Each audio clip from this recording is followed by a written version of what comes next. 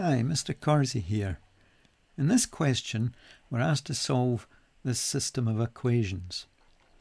The first equation is 4x plus 5y equals negative 3. And the second equation is 6x minus 2y equals 5. Now each equation has two variables, x and y. The way we've written these equations, we've lined up the x variables and we've lined up the y variables. We've now to make a choice as to which of these two variables we get rid of. I'm going to choose y to get rid of. And the way we do that is we look at the number of y's we have. We have 5y and 2y. And we're looking for the smallest number that both 5 and 2 go into. That would be 10. So we're attempting by multiplying to get 10y. That would involve multiplying 5y by 2 and multiplying 2y by 5. Now, since we have two equal things here, if we double both of them, we'll still have two equal things. So we double everything on the left and double everything on the right. So 2 lots of 4x is 8x, 2 lots of 5y is 10y, 2 lots of negative 3 is negative 6. Similarly, here's two equal things. If we multiply each of them by 5, we'll still have two equal things. So everything on the left by 5, everything on the right gets multiplied by 5. So 5 times 6x, 5 times negative 2y is negative 10y. And 5 times 5 is 25. Now remember, the whole purpose of doing this was to try and get rid of one of the variables, in this case y. And you'll notice that by adding 10y and negative 10y together, we'll get 0y. That term, the y term, would disappear and one of the variables will have gone. And that makes things a lot easier to solve thereafter.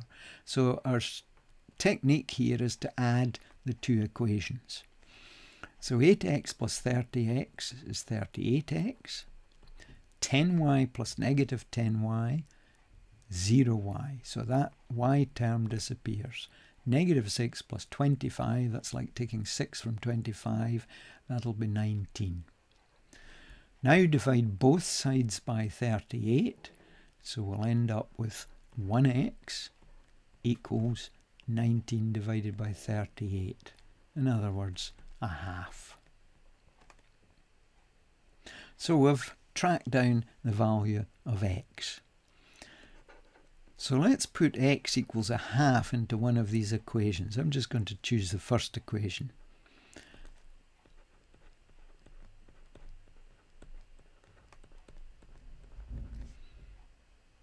So what does that mean?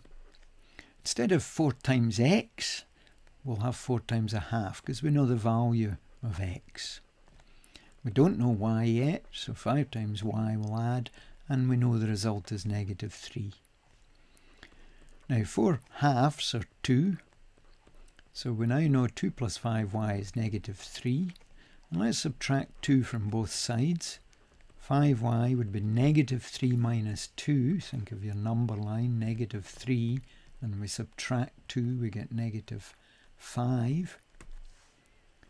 And divide both sides of this equation by 5, we'll get 1y equals negative 5 divided by 5, which is negative 1.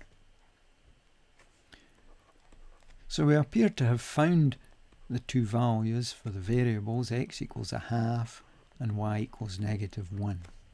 And at this stage, you would be wise to check that your answer makes sense. Since we used 4x plus 5y equals negative 3 in the calculation, let's try the other equation. And let's check that 6x minus 2y does indeed give us negative 5.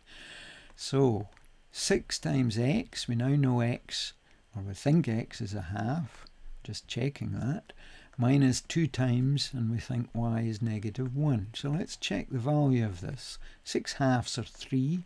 Negative 2 times negative 1 is positive 2. And 3 plus 2 is 5. So that ties up with the second equation. So it looks like our solution then is x equals a half and y equals negative 1. So that's Mr. Corsi signing out, and thanks for watching this video.